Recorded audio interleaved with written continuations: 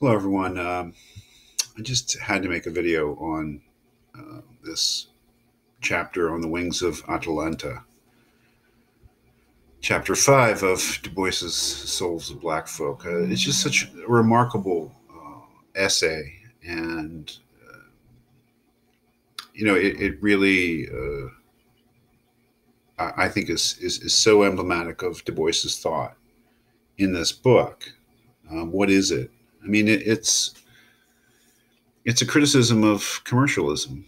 It's a criticism of materialism in American life, and um, it is a defense of something else, something that's not money, something that's not prosperity.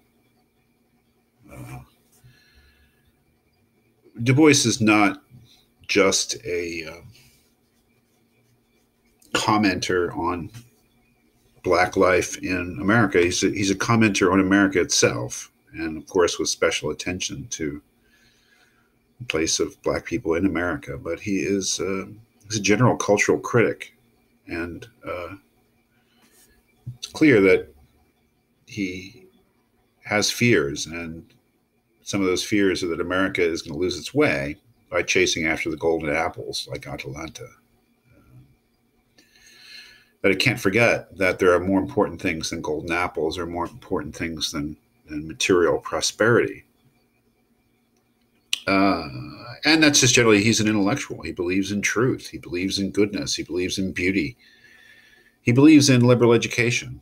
And one of the things that I think is quite clear is that he believes in it for its own sake, but he also believes in it for the sake of leadership. I mean, one of the things that's clear from the other essays is that he believes that Black people in America need leaders, and the only way that he can imagine leaders emerging in the Black community is if they have access to a liberal education.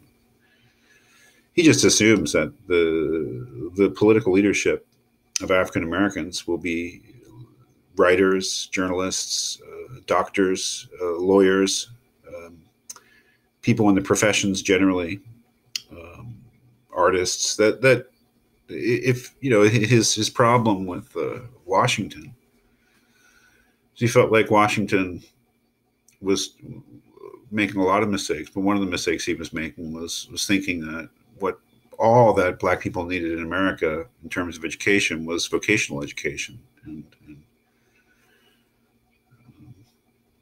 Du Bois thought this was a great mistake because you need liberal education. You need people who are learning the humanities um, in order for there to be a leadership class amongst Black people in America. And they needed humanistic liberal education in order to develop themselves to that point.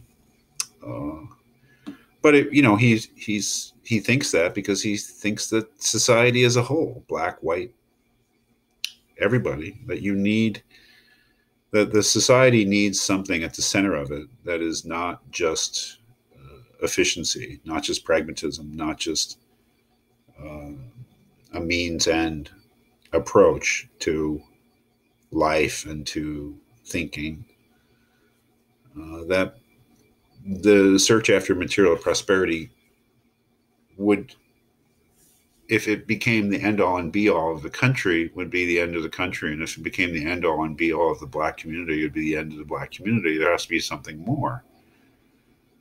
Um, as he says on page 5, bottom of page 5, in the Black world, the preacher and teacher embodied once the ideals of this people, the strife for another and a juster world, the vague dream of righteousness, the mystery of knowing.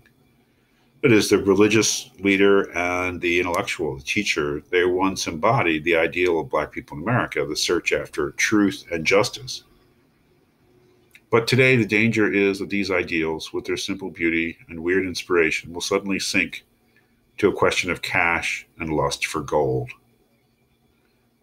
That is, he fears that the preacher and the teacher and what they embody will give way just simply to business, and that this would be a terrible thing for everybody.